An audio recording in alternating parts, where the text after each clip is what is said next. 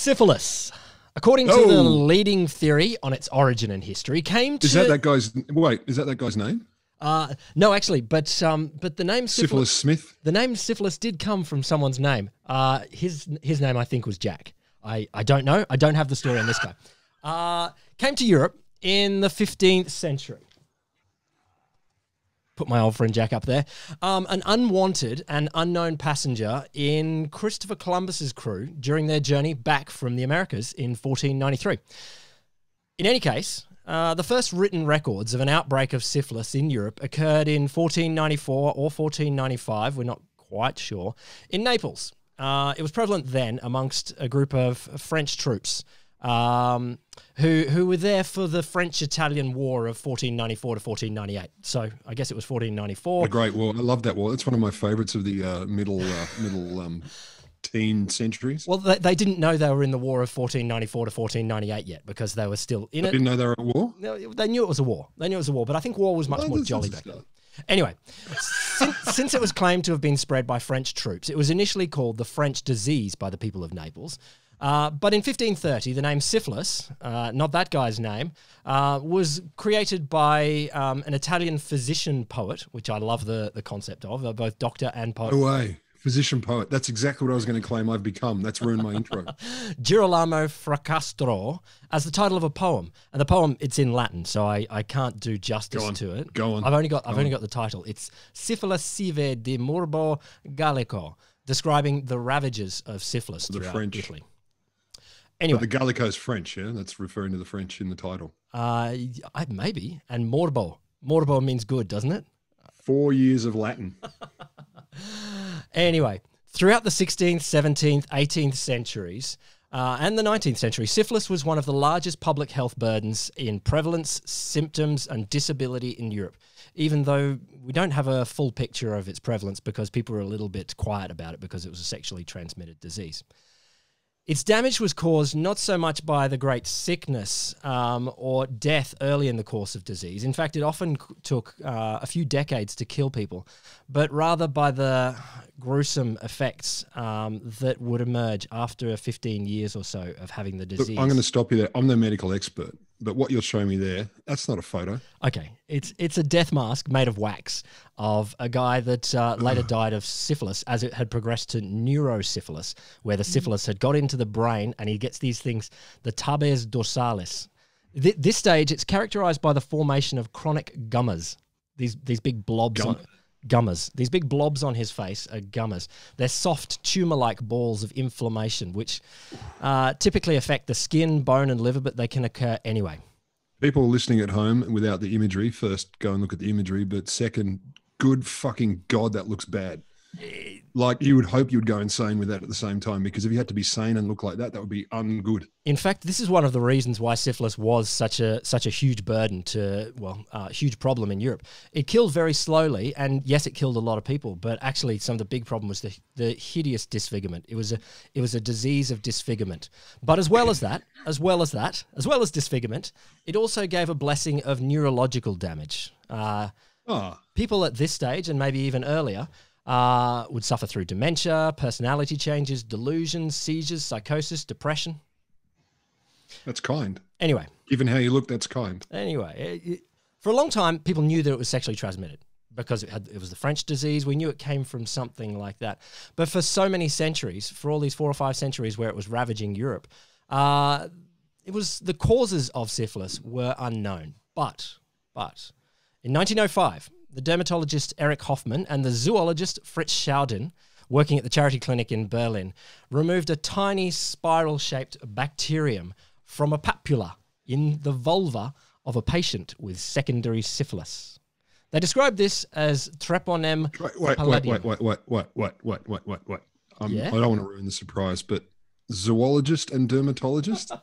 Yeah, I was happy with that combination. I'm going to run with, I do not know from what kind of species these vulva were, but I can wait. The zoologist was working on human, I'm not sure why. It seems, as they do. It seems one of those scientific partnerships where you've just got a mate and you helped out in the lab. Yeah, the dermatologist, I understand. You know, you're looking at skin conditions. Sure. I have no idea. I did look into that, but I couldn't find it. Anyway. 1905, maybe the way they treated matters to do with ladies was a little bit more remote and unusual. Maybe they couldn't quite cope. I'm leaving that one for the moment. I'll leave. I'm reflecting on history here. This is about history. Anyway, they described this as Treponema palladium. This discovery allowed the development soon after of the first effective treatment for syphilis. And so in 1909, Sahachiro Hate developed arsifinema. Sorry, some sort of medical name. A thing. Where finally syphilis had a cure. But something else was born in that moment. An idea.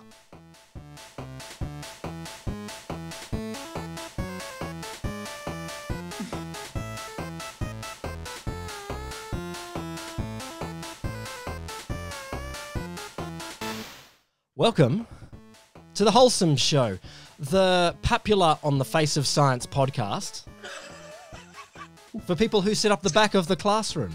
I've been describing it that way to people for a long time now. I'm glad you finally owned it. And in which we ask the dumb and often quite offensive questions so that you don't have to, dear listener. The Wholesome Show is me, Will Grant, and... me, Dr. Roderick Griffin Lamberts, former poet slash, what was the other bit? Physician? Poet-physician. And we are joined today by... Dr. Madeleine Hinwood. Welcome. Yes, Madeleine. Sorry, I'm a research academic at the University of Newcastle. Welcome to the show, Madeleine. We're going to be exploring some issues today. So the Wholesome Show is brought to you by the Australian National Centre for the Public Awareness of Science. And syphilis. Is that in the centre title? Because the boss it's might going to be. The Look, boss... people are being forced to reinvent themselves in these troubled times. And if we really want to get noticed, maybe we should become aware of syphilis too. This is not actually, sorry to disappoint Rod, a story about syphilis. I'm leaving. I'm out of here. This is a story about an idea. It's about an idea that has twists and turns, has some interesting things happen, has some results, and might crop up again recently.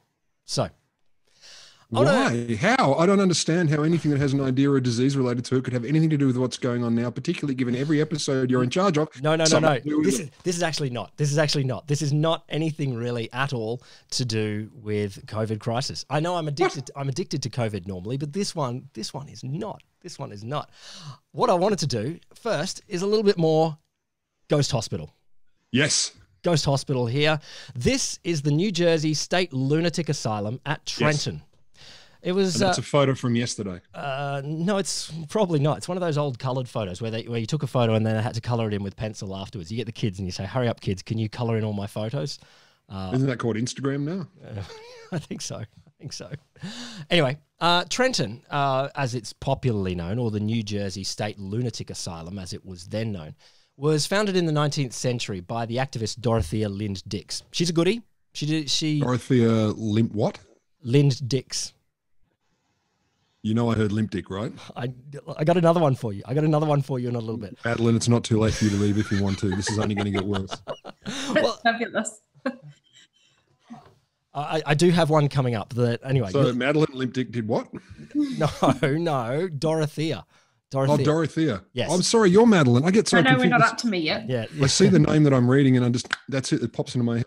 So, no, Dorothea was a goodie. We're not going to hear much more about Dorothea, sadly, but she went around America looking in all sorts of different places to see how poorly people were, the mentally ill were treated, and she wanted to do something about it, and she campaigned in lots of different places to build better places to house the mentally ill. Yes, they may not have all ended up perfect, but her intentions were very good. Anyway. Hard to make it worse. Very hard to make it worse. They found a way. Did you want to hear that? Did you want to hear they found a way? Okay. Yeah. Okay, so Trenton was founded in 1848. And, but by the early 20th century, it had fallen into a little bit of disrepair. And so the asylum's first superintendent, Dr. Horace A. Butthole. No. It's Boothel. It might be. I don't know. Spell it. Can you spell it for me? Buttolph. So Butolp. Anyway, He had. Sorry, Madeleine. Sorry. This So will become grown up soon. Don't worry. It'll be. No, wait. We just got to get it out of our system, and then it'll still be there. Actually, that's great. So we got Dr. Butholp. So you got Lind, Dix, and Botolf. Anyway, standards had slid. So the asylum was described by people who were looking at it at the time as dominated by a subculture of violence and brutality, barely different to a prison.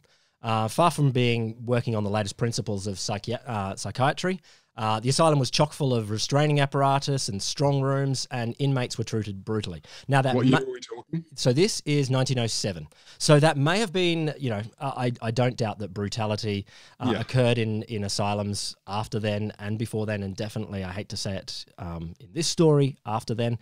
But they did look at this, and there were people looking at this of a modern bent, saying, "Hang on, we can do better than this. We can do better than this." In fact, someone's going to come in with a modern bent. And so in 1907, some modern thinking came in to clean up the place. That modern thinking came in the form of the guy in the top right, standing with a sort of muscular pose there in an ice hockey uniform, Dr. Henry Cotton. Here's a photo Henry of Cotton. Henry Cotton. I thought he was the commentator in Dodgeball, wasn't he? I don't know that. There he is. There he is, looking a little bit older. Canadian? No. Well, from Maryland. He played ice hockey in Maryland, so I don't know if that's a common thing. So Dr. Cotton was a product of establishment psychiatry. He trained at the University of Maryland, and then at the Johns Hopkins under Dr. Adolf Meyer, who was like the dominant figure in psychiatry in America at the time. Then he went to Europe, and he trained even further under some of the leading psychiatrists at the time. Madeleine, can you tell me if these are goodies or baddies?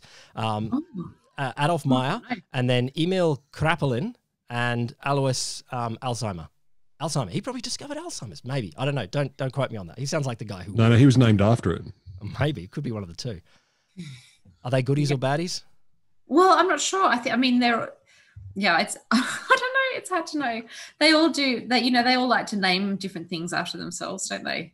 And so they're all, all those names are still used in certain diseases today, but it's hard to tell because without sort of being there. What did you find out? Yeah. All right. Well, sorry, I got an ancient psych degree now, but Kraepelin?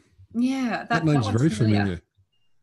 He didn't discover Alzheimer's. That's what I can prove from here. That's what he didn't do. No, he's something to do with toiletry behavior and if you're having a really bad Kraepelin. I don't know. I remember him from psych days in the early mid 80s. I can't remember what he did. Familiar. Anyway, doesn't matter. It may matter. It matters to him and matters to his family. But he doesn't show up in this story again. Oh, so why would you tease me? Okay. 1907, Henry Cotton, at the age of 30, won the job of medical director at the lunatic asylum at Trenton. Now, this is straight after he'd been doing his postdoc equivalence in Europe, and so he straight to director. He's straight to director. He shipped back to New Jersey to become the medical director of this asylum that was in a bad place. But he was fired by a modernist, reforming zeal. And so within 2 months of arriving, he'd torn down much of the old practices. So hundreds of the mechanical restraints through which all of the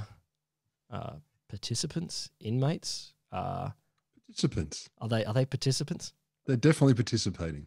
Participant does not imply consent. It just means they were part of it. What do we call people back then? Madeleine, what were they called in a I think they probably would have called them inmates, but it's not. It's probably not the nicest term. Yeah. All right. Well, let's use their language and call them the inmates of the lunatic asylum, asylumees. Anyway, residents of the asylum. Yeah. How about that? So hundreds of mechanical restraints were removed and relegated to the hospital's museum. The strong rooms were torn down. He also installed fire alarms, which was burning down is not a great thing, so that's cool. He did something good there.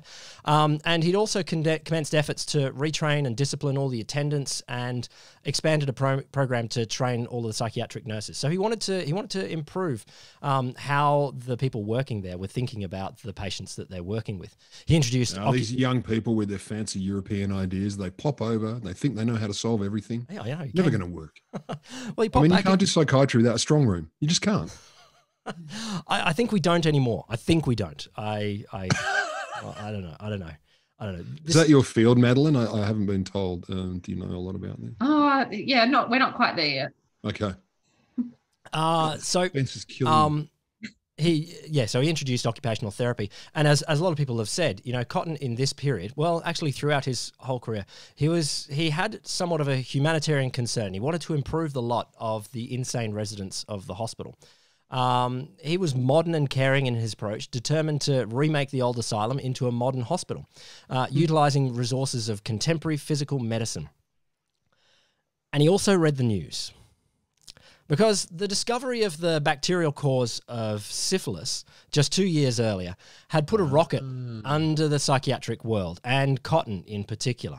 So the idea blossomed in Cotton, and there were a few other people that travelled with Cotton in this idea, that insanity could be transmitted by bacteria, or germs, as they talked about at the time. Are you going to say it could be transmitted sexually? Well, they did think that, but they thought in general that, like we could transmit bacteria, that insanity could be passed between people. And it was, in a sense, they did think of it in a sense as a bacteria or a pathogen.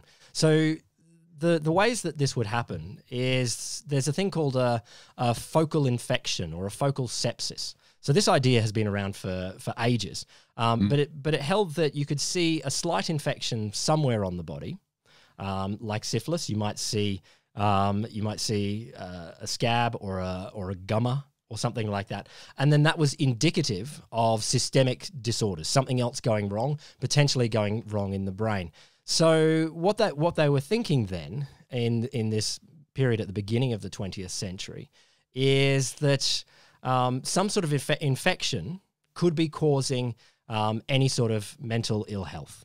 So a lot of the ideas at the time then sort of started latching on the idea that a dental infection, a rotten tooth or something like that, could be one of the causes of mental ill health. So they did the classic thing where they went, oh, there's this one situation where this happened. It must be bloody everywhere.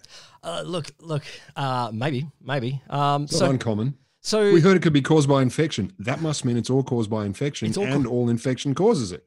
Well, it was a theory. It was a theory to run with, and you need a theory, and then you start experimenting. We'll come to the experiments in a second. Oh, good, because they're going to be great. So yeah, there was people in the UK. So Henry Maudsley was saying that there was a connection between morbid poisons and delirium, or the British surgeon William Hunter was saying that intestinal stasis, which I think is the term for constipation, was likely to cause mental instability or like mental stability.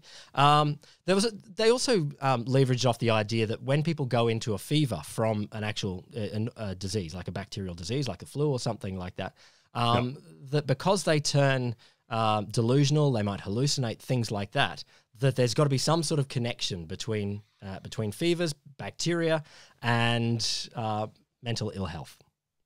Sure, I'm convinced. Solved. So a lot of people were theorizing here, but of course, Cotton was a man of action. He didn't want to just theorize about what was happening here. He wanted to see what was going on and take action. I have a really good feeling about the direction this might go. Yeah. So ethically in particular, I'm feeling really good about this. So this is a picture from Cotton's most famous book, where it started with the teeth. So this is a zoomed-in picture of the mouth of an inpatient at Trenton, where they have removed, I think, about half of his teeth. So to help him. To help him. To help him, okay. So a campaign began at Trenton Compton started cleaning up the infections of chronic sepsis of the mentally ill at Trenton. Now, this isn't a bad idea. You know, it's probably a good thing to do to get rid of infected teeth and see if it'll probably help anyway.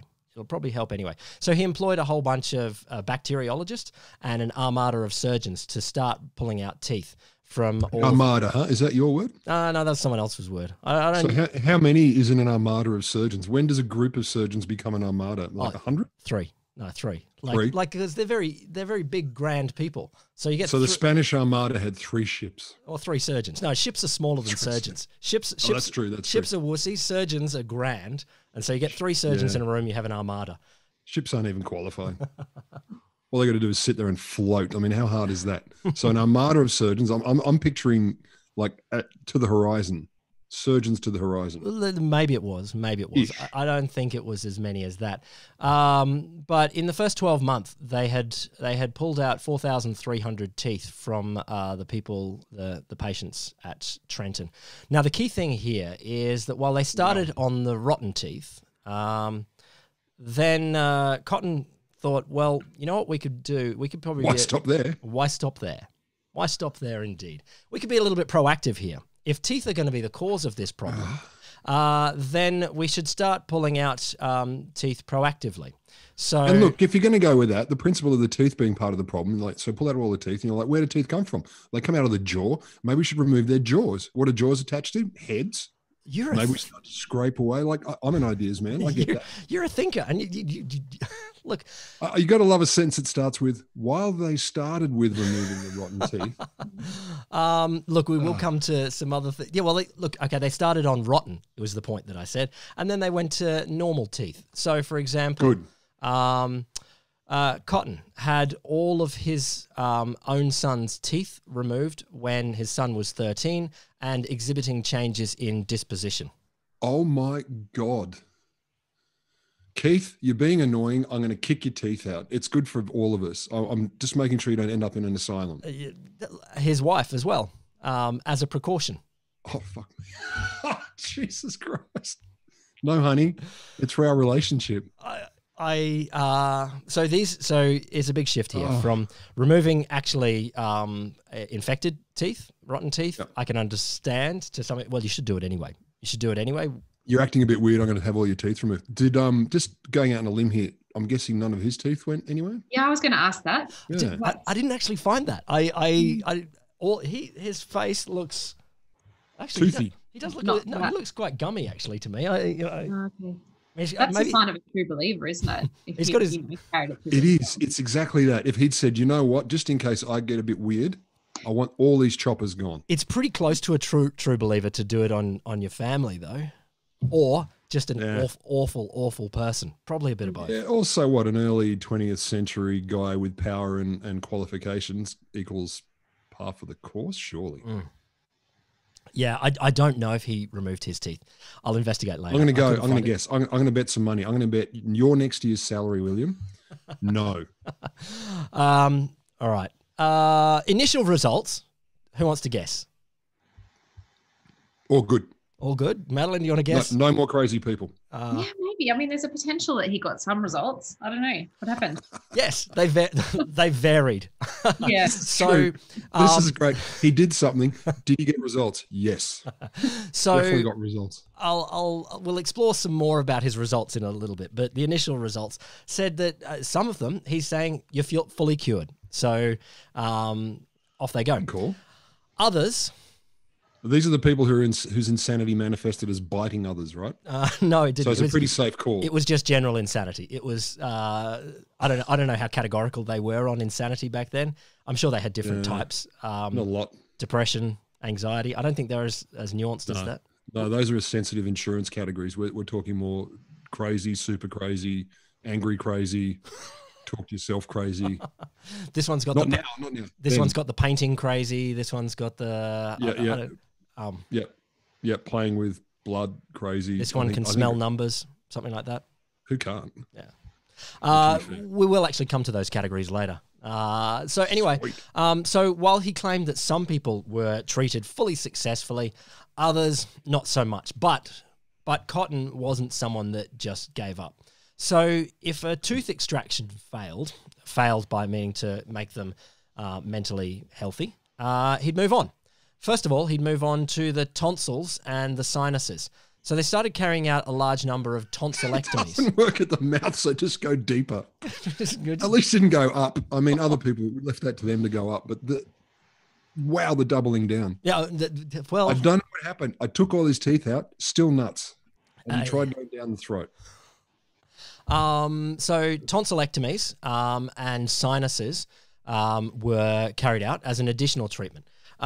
If a cure was not achieved after these procedures, then he turned his eyes further south. So what he would do is he'd start doing laparotomies, which are opening up your lap, basically.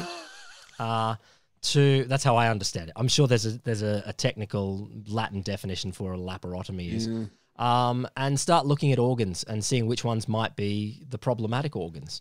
So just go and have a poke around. Yeah, he joined in forces with the Mayo Clinic at this point. So go in and have a poke around, but then he would take things out. So good. The list of organs that he did remove included testicles, ovaries, gallbladders, stomachs, spleens, cervixes, and a lot of colons. Stomachs. Like, losing your balls, losing your uterus, et cetera, like we can't live with that. Yes. Yeah. I thought I'd just whip out your stomach. Don't worry, it'll be over soon. Yeah. Well, but you don't live very well without one. I mean, I'm no lap biologist, but you don't live very well without a stomach. Well, to be fair, you wouldn't be crazy anymore. Well, okay. Here's a story. An 18-year-old girl who he treated with agitated depression. That's how he treated her? No, I don't think so. She was described as having agitated depression. So successively removed her upper and lower molars, then had a tonsillectomy, then had sinus drainage, treatment for an infected cervix. That doesn't sound bad. Treatment for an infected cervix. You don't drain the sinuses for that, though. That doesn't work out. Removal of intestinal adhesions, all without affecting any change in her psychiatric condition. But then he got rid of the remainder of her teeth and she was sent home cured. Oh, pronounced cured. I apologize. Yep. And you're done. Out you go. You got the lot. You got no teeth. Got to be good. Colons were the big one. So whilst there were a lot of teeth removed, colons he became a bit of a focus. He thought that one of the any long-standing constipation should be treated as early as possible. What was that? Intestinal inertia? What was it called? Stability. Stability. Yeah. Stable intestine. But anyway, he felt very much that long-standing constipation would lead directly to psychosis. So, well, how long have you gone? I'm sorry to do this to you, Madeleine, but I have to ask, Will. How long have you gone without having a bit of a poo-poo? Wow. How did you feel psychologically? A couple of hours, I guess. A couple of hours. Liar. Carry on. Couple of hours. I'm just trying to fudge it so you can't time me exactly to know. I don't know. Yeah. Well, I do. Have you never had a couple of days? What's the longest I've gone? Yeah, without. Oh, I thought you meant since I last. Okay. That's actually, thank you. That was very frank of you. It's not what I was asking for, but thank you for, you're bearing your soul. I really don't think it's been super long. I don't know. I had a friend who was out for 5 days and they were very, very unhappy. I'm not going to ask you, Madeleine, unless you want to volunteer, but like 5 days. No, I'm not talking about that on you. No, it's fine. Just checking. I mean, I don't want to exclude you. That's all. That's I did. I'm sure I've told this story before. When we were doing our common introductory training in the Army Reserves, and they give you the cheese that blocks you up forever. And I think there was 2 or 3 days worth of not going to the toilet. And a friend of mine said that his dad was in Vietnam and he didn't do a poo the whole time he was in Vietnam. And I was like, no. He was there for 2 weeks, so it wasn't the longest tour of duty around, but 2 weeks without that is see again. I can see that would lead to mental abilities. So there you go. So Cotton very much believed that theory. He thought anyone that's not regular, psychosis. So he thought that at least 40% of juvenile delinquents were, the reason for that was that Fibre. not enough fiber, or that they were stuck down there. He also said, of course, because this is the age, that any boys with masturbation problems should have colons attended to. And the problem being they masturbated, I assume. Yes. Yes. Not just Masturbation as the problem. So he boasted of operations on the colons of children as young as 6 and 8. In a paper delivered in 1922, Cotton reported to the American Psychiatric Association he'd reported on 250 colon operations undertaken at Trenton. He maintained that the results were very encouraging. 25% of patients had recovered from their insanity. Yeah. Specific kinds? Oh, I don't know. Insanity. It was the general insanity. It was insanity : general. Yes. Yeah. And in fact, in that era, people were begging to be treated. His results were some of the best in the country. Patients or the families of patients were begging to send their unwell loved ones to Trenton. Those who couldn't were demanding that their doctors would copy the treatments that Dr. Cotton was using. There's a New York Times article in 1922 where it praises Dr. Cotton, where it says, under the brilliant leadership of medical director Dr. Henry Cotton, there is on foot the most searching, aggressive, and profound scientific investigation that has yet been made of the whole field of mental and nervous disorders. There is hope, high hope for the future. He went touring around the world. He went touring to Great Britain, Ireland, to Scotland, and Norway, and received huge applause where people thought... All the countries. That's some of the countries. Some of the countries where people thought that he was the leading light. But I said 25% were claimed to have been cured of his colon operations, but he also published some of the other results there. So 25% had been recovered from their insanity. 15% improved but not recovered. Okay. 30% unimproved. And 30% had died. Yeah, that's not an improvement. No, well, no longer unwell. Later studies suggest that maybe as many as 45% of the people that were operated on in Trenton may have died. So, for example, amongst his patients was Margaret Fisher, the daughter of a wealthy, famed Yale economist, Irving Fisher. And so they sent her when she was diagnosed as a schizophrenic. Cotton attributed her condition to a marked retention of fecal matter in the colon, with marked enlargement of the colon in this area, for which she was subject to a series of colonic surgeries. And she died in 1919 of a streptococcal infection after the surgeries. Good old infections. No problem. The danger of the surgeries, in fact, was known by the patients that were there. So while... Can I ask, I'm guessing a lot of the people approving the surgeries weren't so much the patients as, what's the quote-unquote loved ones? Well, the loved ones may have been slightly involved, but probably a lot of the approvals for the surgeries were just done by Dr. Cotton. I was like, you need this. Okay. Yeah. So they were, in fact, many of them resisted violently as they were forced into the operating theatre and dragged in there and held down to have surgery that you die from. So... Madeleine, I assume you started looking at the internet by now because this is horrifying. Or is this it's so awful. All those all those lives. I think when you hear about data like that, it's hard not to imagine all the individual people. Yeah. Absolutely. And I think it's those stories where people are, there's the daughter of some social, and many of they may not even be actual mental ill health. It might be a social diagnosis where it's like, oh, you're having the sex too much. So let's drag you off there. Wait, are you making wild, unfounded claims like mental health may be related to culture and social mores? Come on. I'm just. How dare you, sir? Just saying. How dare you, sir? So the stories did get back. So the story of Margaret Fisher and a few others did get back to the families. People are saying this is terrible.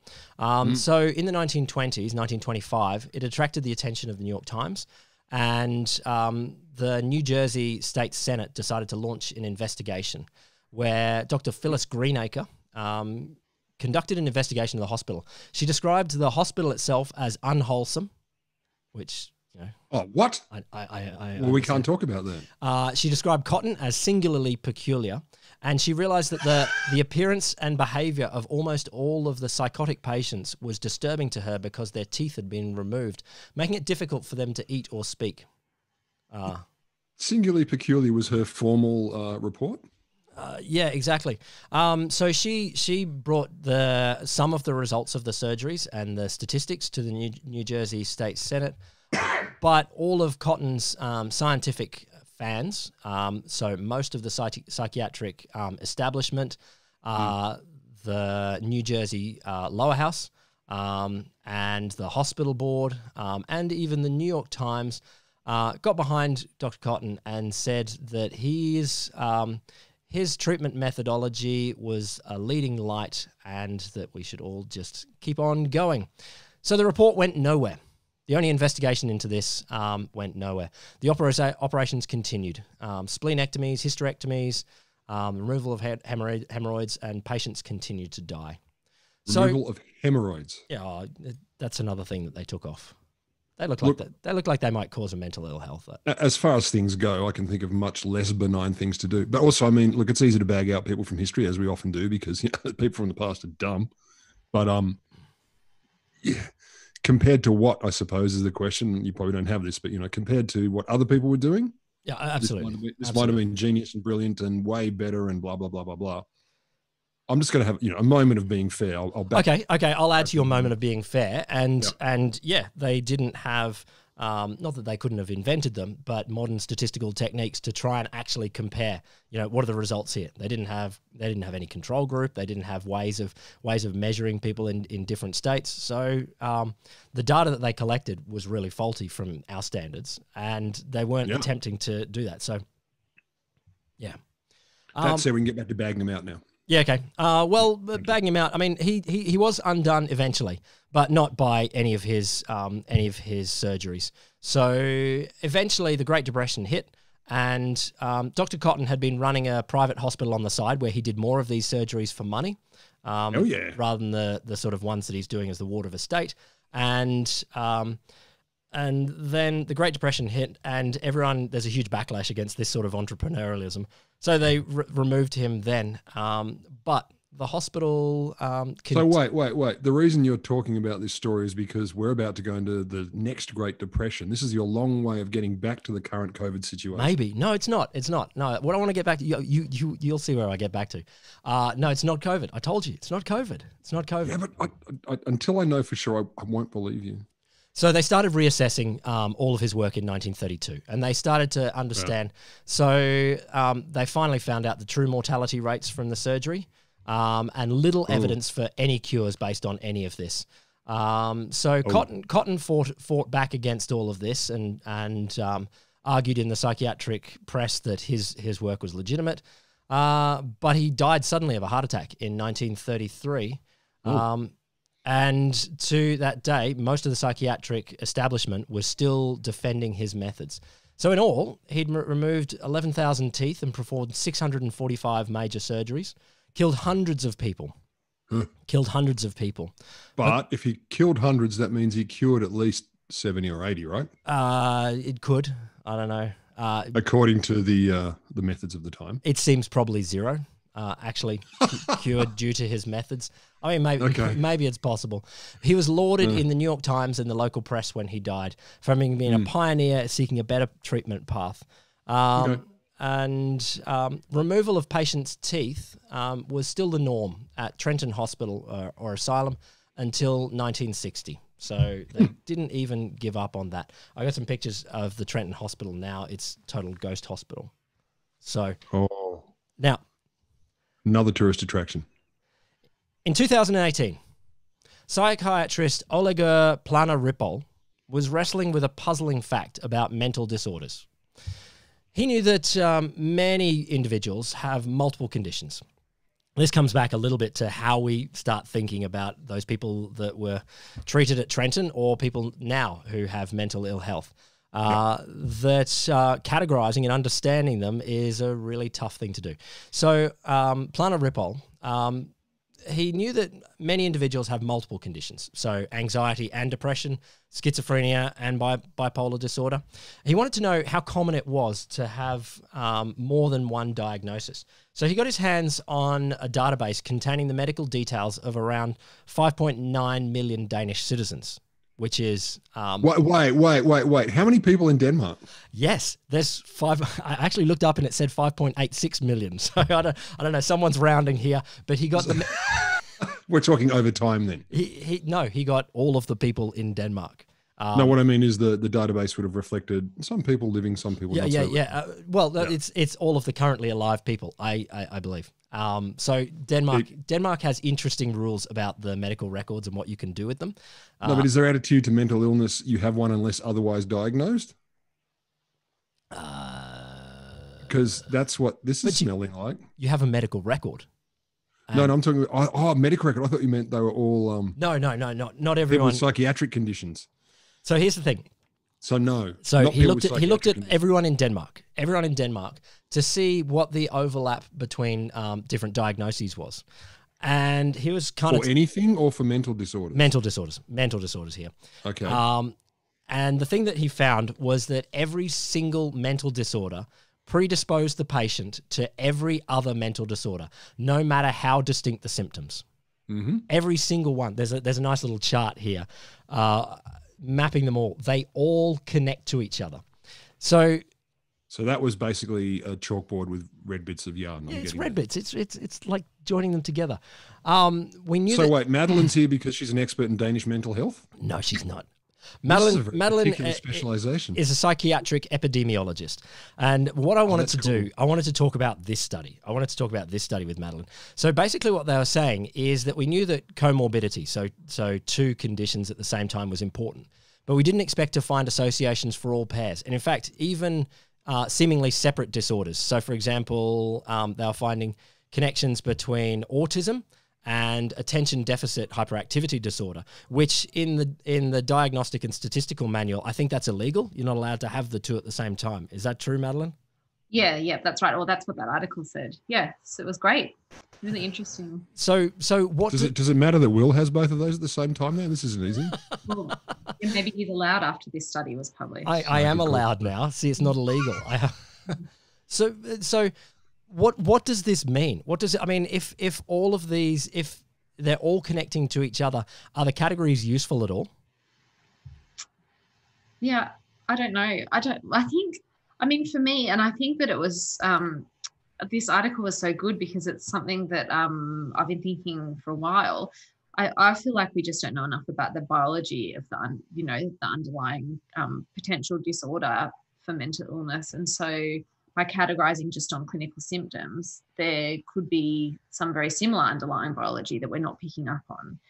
And I noticed that in the article, he was talking about how neurological disorders had no overlap so they were quite distinct.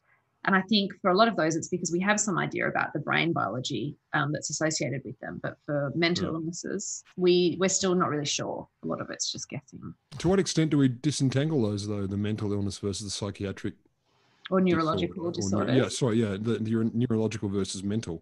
Well, I mean, at the moment, they're quite different and the symptoms are different, and it depends on which neurological disorder you're talking about. But I feel like maybe in another 100 years, it would be really interesting to come back and see what we've learned about the biology of mental illness. And some of them might end up being categorized as neurological disorders because we know exactly what's happening.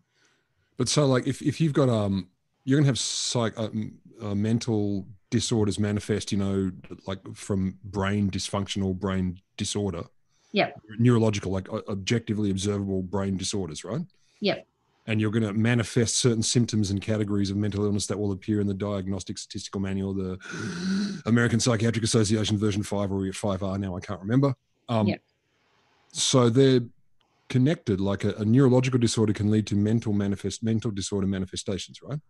Yeah, some of them definitely have symptoms. So like people with multiple sclerosis sometimes can end up with memory or mood problems. So we know a fair bit about the biology of multiple sclerosis, and there's some really good treatments for modifying the outcomes of multiple sclerosis.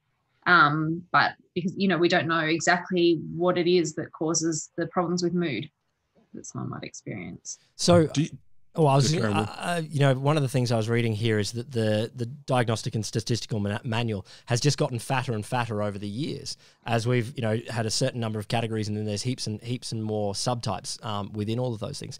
Is that idea useful anymore, or do we need to move to a different sort of system for understanding neurological disorders? No pressure. Gosh, I know that's a big question. I'm not sure. I mean, epidemiology is we look at it from a population level. So I'm not a clinician. I don't sit in front of a patient and need to put them into one of those categories. So maybe for clinicians, it's getting more useful over time, having it bigger. I'm not sure. But that's definitely why we all need to work together on these things as well. So you work, you basically go, okay, these are the pre-existing and predefined categories. Okay, let's see how they're mapping out across populations. Well, no, I mean, I'm interested in risk factors for those things, and trying to link what we might find out in an animal study to zoologist. What's the corresponding risk factor in people. Sorry? I was just saying that you need a zoologist involved with the animal studies. So maybe we need to go back to those collaborations from the 1920s. Well, as a physician poet myself, I can see the value in that. I think it makes sense. So what then are the sorts of risk factors that are the key interest now for people in psychiatric epidemiology?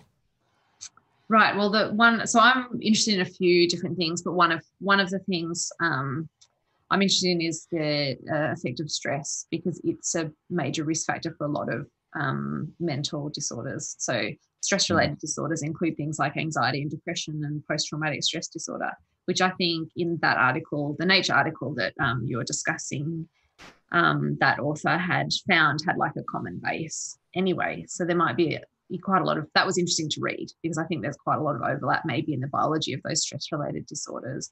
But yeah, also risk factors associated with different, the use of different pharmaceuticals and things like that. So yeah, so epidemiology is just trying to measure.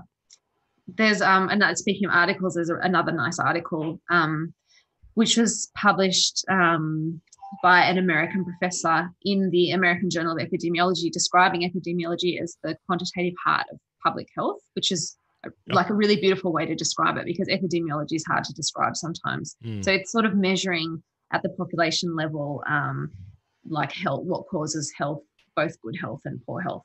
So that's, what I'm interested in doing for psychiatric and overlapping psychiatric and neurological disorders. I'm a huge fan of this. My background, health psychology, medical anthropology, particularly looking at such phenomena. Yeah, well, my undergrad was psychology. Yeah, fascinating stuff. And it intrigues me, the categories. I mean, I talked about this with students. The classic thing with the diagnostic manual is the fact that it can change over time, the fact that social mores can change the notion of what constitutes an illness. And the one that always is brought up is homosexuality. Oh, yeah. Early versions in the 1970s listed it as a disorder, and then one variation to the next, and one version to the next, it suddenly dropped away because people went, "You're not fucking sick, dude." Yeah. Well, and I wonder the extent to which other stuff is going on like that behind the scenes, and you guys are relying on the categories that have been defined. I'm not having a go at your profession. I'm just saying but you have no choice. True. Yeah. And that's going to put a curveball in there, surely. Yeah. Well, I guess that's like the best that we've got at the moment is that manual. And I know. What about the ICD? What is it? The World Health Organization. International Classification of Diseases. Yeah, so that's usually the one in those 11. big, in those big Scandinavian data sets, like the countries that have good medical records that you can use for observational studies. Oh, you like America? They all rely on ICD-10 diagnoses in there, to do that work. So it's true, but I guess I don't know. This was saying here that the ICD, the International Classification of Diseases, they'd moved to maybe more of a sort of dimensional way of looking at symptoms rather than categories. Instead of these fixed, do you have anxiety or depression or something like that, but moving to different ways of putting things on different dimensions. I'm not sure. I haven't seen that yet, so I'll have to look into it. But just got homework. Yeah, that sounds interesting. You're welcome. I don't know. I mean, as far as I know, they still put them in categories Yeah. on like with the hospital discharge form or something, and that's what you're looking at when you do get those records. So are we all going to get PTSD from COVID? Oh, I know. I think everyone's stress levels are probably quite high. Told you I'd bring it back, Rod. We got stress, Finally. but Fine. are we all going to be okay? Maybe we just need to play Tetris or something to stop it, or... Yeah, I'm not sure. And that's the thing. Yeah, we don't really know what is the answer for stress either. So some people seem to be prone to it more than others. Yeah. So, if you put half a dozen people in the same situation, they won't all have, so the environment is exactly the same, but they don't all have the same stress response. So it's like our innate biological response to a stressful situation is different, and it might predispose us differently to a disorder. So, Do you know the other thing that's going to come in is age when this hits and how that affects your developmental processes, etc. Like, so watching, we won't have to wait a while. Kids and teenagers and things like that. Yeah. Who are getting this hit now? Like, I'm in yeah. my, late 20s. Therefore, for me, it could have a different effect to people who are, 5, etc. I think that's going to be very interesting to see the extent to which that environment affects people across age ranges, the environment we're in right now. Because I can imagine people who are older are going to be more fucked up by it than people who are younger, for example, hypothesizing wildly. Well, maybe, but it's probably like their individual risk as well. Like, some people are quite resilient to the effects of stress, and maybe they pass that on to their kids. We don't know. Is it genetic or is it because they're modeling the behavior? Is there something that we should all do? I mean, if stay home. Yeah, that. But we as communities, are there things that governments need to be doing or communities need to be doing to start thinking about the stress and the anxiety and the mental health issues that are coming in here? I think that I've seen some people starting up some great studies already trying to monitor the stress over time. But I suppose in the meantime, until we haven't quantified all the effects and we don't know quite what to recommend for stress yet, we don't know quite what the right intervention is for stress to try and prevent, because it would be ideally, we could talk about stress as a risk factor for some of these disorders from occurring and try and come in at that preventive level like we do with physical illnesses and other risk factors for them, like poor nutrition or physical activity. So I guess raising the awareness is useful, and making sure that if people are feeling like that, then maybe there's somewhere they can go for help. I got a completely related question. Did you know this whole episode was going to start with a whole bunch of talk about syphilis? Because you kept a good deadpan there, but I don't. Did Will prime you properly? I was a bit nervous about getting questions. It's something I don't really know much about. What's your knowledge about syphilis? I'm not going to question. Great intro. Yeah. That would have been a great throwover. So, Madeleine, as a psychiatric epidemiologist, tell us about syphilis. Like, fuck off. Thanks for that. Well, thank you very much, Madeleine, for joining us in today. And thank you very much, Pint of Science, for contributing Madeleine to us to help explore psychiatric epidemiology. And so they sacrificed the her good to and us. the bad, something like that. No one's allowed to drink in the pubs anymore. I think if you're in Darwin, you're still allowed to have Pint of Science now. No, you're expected to drink in the pubs now, because what could possibly go wrong? Yeah, something like that. Well, Thank you. Yeah, and I'm just sitting back for wave 2. It's going to be great. Don't be so pessimistic, man. No, I'm not pessimistic. Like all pessimists, I'm just a realist. Will's little face. If you're not watching on the YouTubes, you should, just to watch Will's little face fall. It's going to be fine. Leave my little head alone. Leave my little head. The Wholesome Show is me, Will Grant, and that guy, Rod Lamberts. We've been joined today by Madeleine Hinwood from the University of Newcastle. The Wholesome Show is brought to you by the Australian National Centre for the Public Awareness of Science. Syphilis. And syphilis. See you next week, listener.